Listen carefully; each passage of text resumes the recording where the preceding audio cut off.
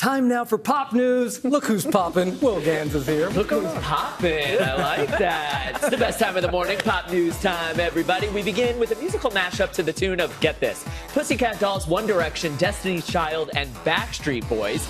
Members of each of those bands joining forces for a new show called Building the Band. Nicole Scherzinger, Liam Payne, and Kelly Rowland will serve as judges, and AJ McLean will host the new Netflix show. The show will have vocalists isolated in recording booths, choosing their bandmates without meeting face-to-face, relying only on musical merit and chemistry. Filming for that Netflix show begins this summer. That is brilliant. And Nicole Scherzinger, my gosh, what a voice. What to have a her talent. And they can't see each other at all. No, so it's like Love is Blind meets American Idol meets... I'm surprised this show didn't come out in COVID. Oh, right. Better late than never. I'll take it now. I'll take it now.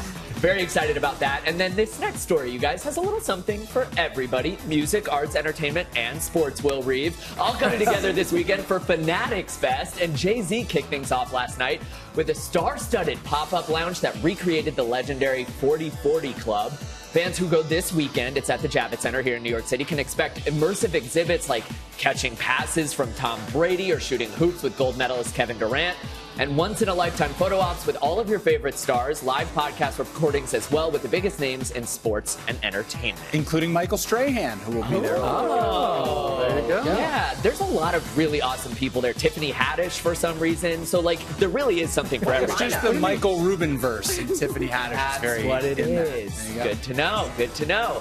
All right, I love this next story. For the first time in 4 years, the Scrabble Dictionary has added nearly 2,000 new words to the game's lexicon, and it's going to yeet Millennial and Gen Z players to the top of the scoreboard. In fact, yeet is one of the new words. Wait, what is that? You know what it is? Yeet. Yeet? He's going to tell us. Am I the only one who knows this? Yeah, I know it. Please, please. Please mark this. Yeah.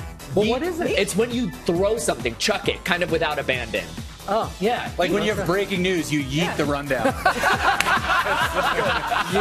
Exactly, and it's what's happening with the timing of the show right now as we stop to discuss. It's just been yeeted. All right, also new to the official Scrabble Dictionary, grammable, which of course means images worthy of sharing online. Bougie, which means having bourgeois tastes and attitudes. That's already a word, and they just misspelled it now. Okay, floof, which is an informal name for a furry animal, and newbie, or newbie spelled either way, which means a newcomer. The new words go into official gameplay on January 1st, whether that's in tournaments or in your own home. And if you guys want to absolutely destroy your family when you're playing together in 2025, here's my pro tip. Use the word kameez. It's a long tunic worn in South Asia. It's spelled Qameez.